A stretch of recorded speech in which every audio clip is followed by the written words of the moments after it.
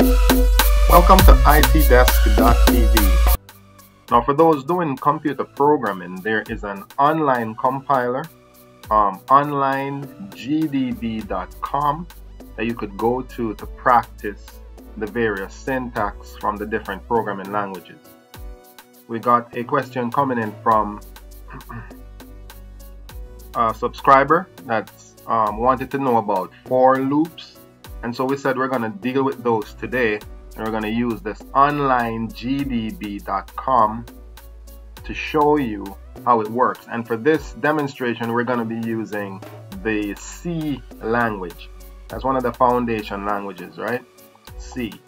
So as you notice here, it has the library or the header file in #include stdio, which is the standard input output.h, which is the input output header library, which allows us to do basic functions. So let's talk about the for loop now and what that is. Now, a loop, as you understand it, a loop, we're trying to get something to happen over and over for a set amount of time, but there must be something or some way for the loop to close. So the for loop is just one of those types of loops, and it has as the first parameter or the first expression in that for loop will initialize what should happen at the beginning. So it's an initialization of the loop. The second expression, as you'll see shortly, it's the conditions for the loop to continue. And then the third expression is anything that needs to happen to support the loop continuing or not continuing. It happens after the block of code that will be put into the loop. So it looks like this. So I want to display on the screen the basic hello world, and I want it to show 5 times. I want you to see hello world 5 different times, and I want you to see it each time going down, okay? So here is the for loop. I'll simply come in here and say for.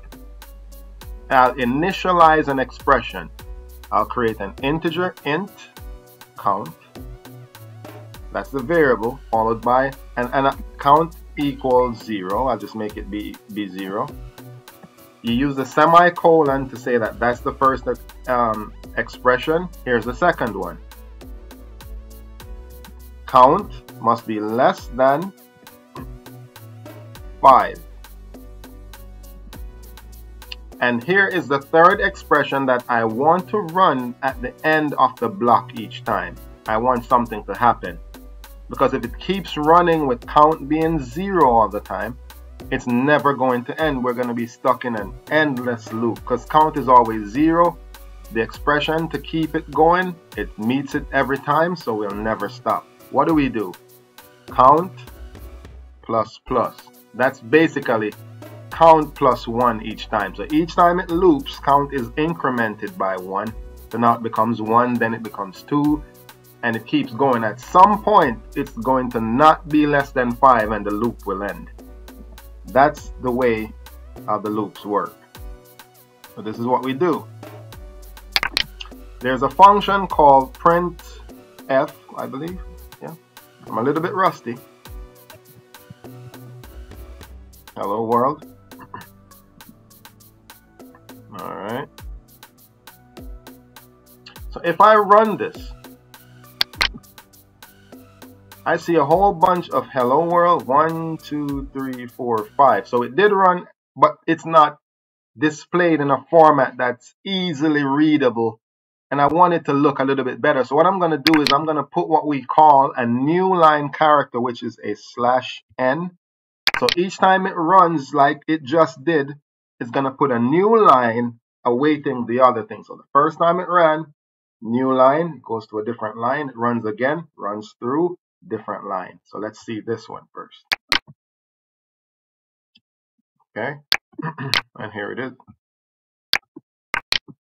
So I have the hello world showing up now in different lines. Good. I'd like to see what the count is though each time it ran.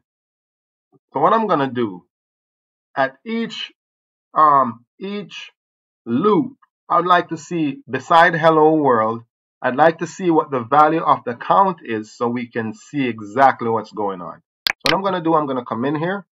I'm going to put a dash. I'm going to create what we call a placeholder. It's like a display placeholder because this is a string here. And in programming, you can't put a number inside a string like that. It's not going to work, especially in the C language. So what I have to do right here before it hits the new line, I'm going to put, I believe it's a %d, and then at the end, I'm going to put the variable that I want to replace this display variable here. So I want this to be replaced by what we have. A little bit rusty, but it's coming back. So we have hello world. I put a holder here, %d, and I put count. So count is going to be substituted into here and displayed like you saw. So the first time it ran, count was 0. It then went to 1, then it went to 2 the second time, then it went to 3 and 4. So it was less than 5. That's how we do the for loop in the C language. Next step, we're going to look at the while loop to show what is the difference and how it can be applied. Stay tuned.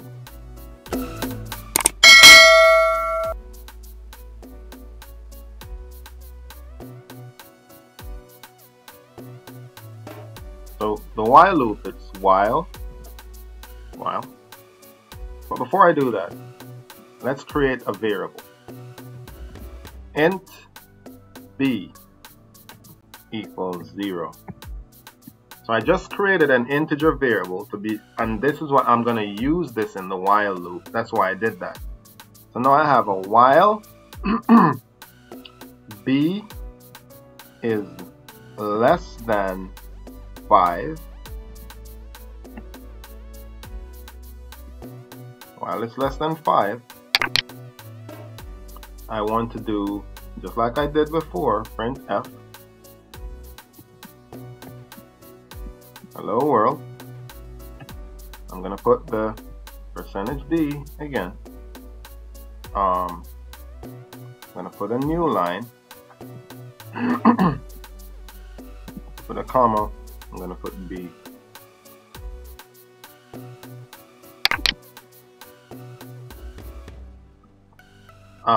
After, when this is finished, I'm gonna, in order for it not to be stuck in there, because b is now equal to 0, and I haven't said what that b should change or anything, so it never change. We're gonna have printf all the way, and it's not stopping.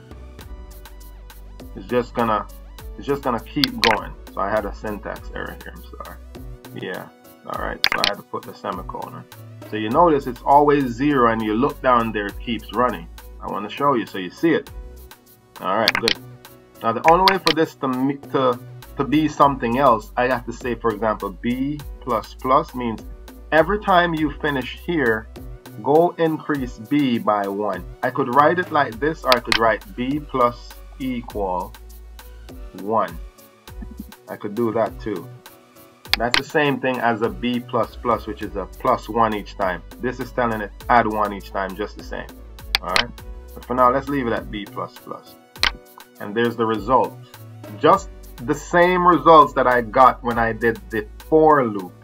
I can get the same results here using a different loop and a different strategy. So as you can see, alright, I declared an integer here. Int b made it equal to 0. While b is less than 5, keep printing this hello world and the value of b. The thing is, at the end of the block, I said increase b, increment it by 1. So I kept adding 1 to it. So at some point, b now is not going to be less than 1. So the first time it ran, it was 0. The second time it ran, it was 1. 2. By the time it got to 4, it couldn't run again because now it wouldn't be less than 5, so the loop closed. And that is the while loop. Okay? Now let's look at what, and I'm just going to make a few changes to show you what we call the do while loop. Okay?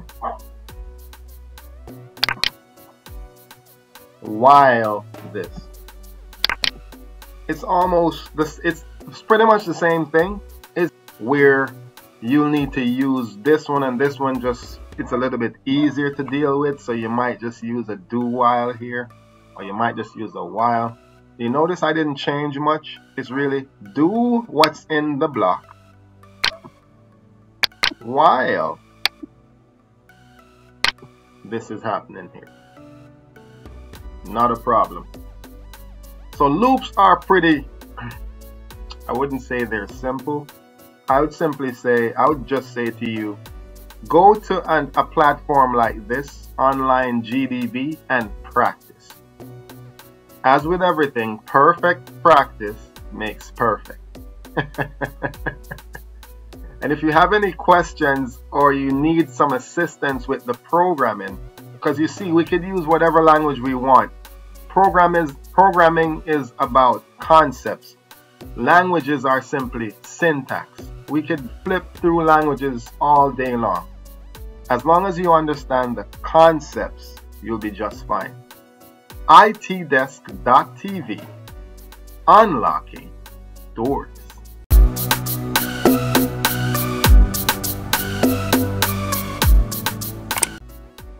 Wait, and remember, please, let your fellow students or anyone who would need assistance with this, let them know they can get assistance here. Don't be selfish. Let them know.